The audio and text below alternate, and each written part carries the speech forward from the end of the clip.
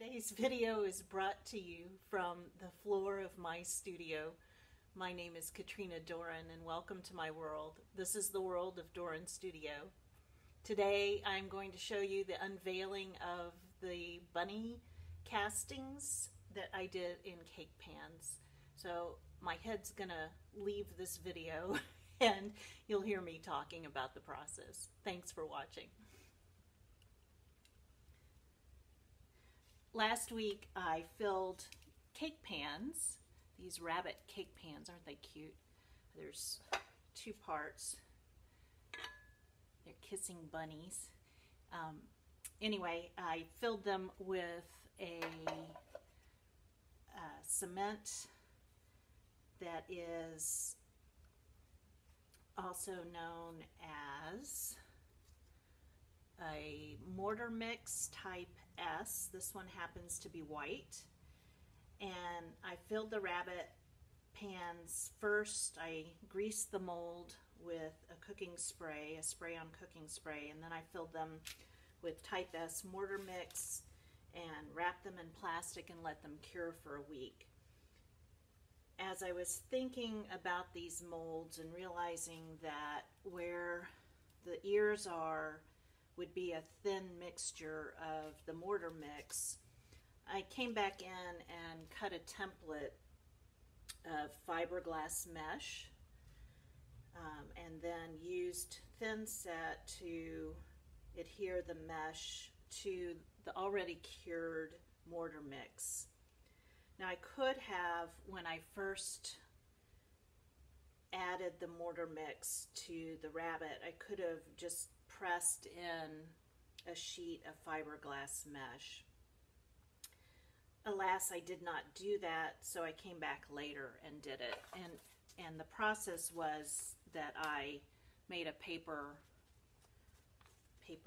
pattern that fit inside the mold, and then cut out my fiberglass and used thinset, which is cement-based adhesive, to apply the fiberglass mesh to the already cast mortar mix. Now to unmold this is an aluminum pan, so it has some flexibility, and I'm pulling the edges slightly away where it's possible. You can kind of hear it give and pull, and that'll help me loosen this from the pan. And then I take this and tap it, and voila, that one really came out quite easy. Here's the rabbit. I think these are so cute. So I unmolded the other one earlier today, and you can see I'm going to have these rabbits on my garden wall, and they'll be face to face. And then I'm going to mosaic around them. Are these the cutest darn things you've ever seen? And actually, if you wanted to make a sculpture out of this, you could go ahead and put these two pieces together using thinset as an adhesive. Get the light good on this. And then you could mosaic this as a sculpture for your garden, or you could just make a concrete garden sculpture. I love bunnies. They're so freaking cute. But I want to go back to my molds, because in my previous video I mentioned, or I talked about the hole in one. It's an air vent hole for baking in one side of this pan that I covered on my other set. I covered that hole with Apoxie Sculpt, and here you can see that I, of course, decorated it, but what that did was it filled the air vent hole so that when I applied my mortar mix here, it didn't come out through that hole, nor did anything get stuck in that hole.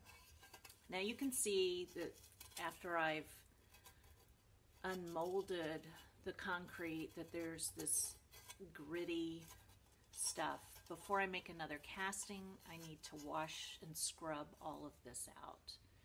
And I think for my next set of castings, I'm going to use Vaseline because it's just a little more of a mold release than I think the spray-on cooking spray. So I'm going to experiment. You can experiment too. Some people just use dish soap as a mold release, or you can buy a professional mold release for your projects. But this is a time where I get to experiment and play with things. I also have another cake pan that's like a basket of flowers, and I'm going to cast those as well. So along my garden wall, it's a what would you call it, a stacked terrace. There's this concrete wall that I'm going to apply these to. So we're going to have the bunnies facing each other and then a basket of flowers cast in concrete. Oh look, our movie star's joining the film. There's a cameo of Roberta. So we'll have the two bunnies and the cast flowers all cast in concrete. I also want these over time to grow moss on them, so I might spray them with gelatin and let moss start to grow on them. And then around all of that will be embellishments with mosaics. So this is going to take a while. I'm going to take my time just casting these in between other activities and projects, and I will catch you up with what's going on in the studio some more. So thanks again for watching and participating in my world. The more you like my films or subscribe to my channel, the more people get to play along with me, and I appreciate you. Thank you.